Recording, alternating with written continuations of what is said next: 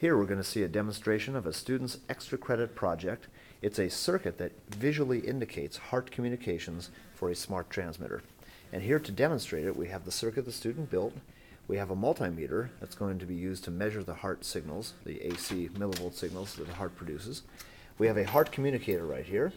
We also have a Rosemount 3051 pressure transmitter that is smart and communicates with the HART protocol.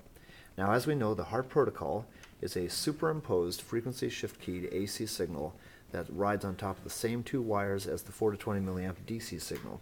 So when this communicator is talking to the transmitter and the transmitter replies back, we'll see bursts of AC millivoltage on those two wires.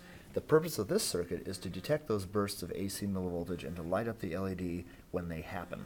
So you see light on the LED, that tells you communication is taking place.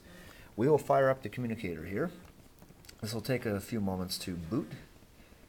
And as it does so, if we patiently wait over here, we'll see the LED blink a few times as the communicator goes through its power-up cycle and begins to communicate with the transmitter. There we see a couple blinks, and then occasionally we see bursts of AC millivoltage on the fluke meter, which also verifies that we have communication. So over here, I'm going to push the proceed button. Now I'm going to push the process variable button.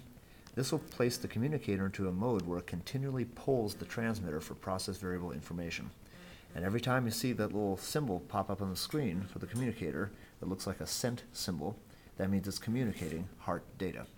So that means we should have a continuous train of pulses that we can see on the LED, blinking, there it is, and on the fluke multimeter as it measures AC millivolts.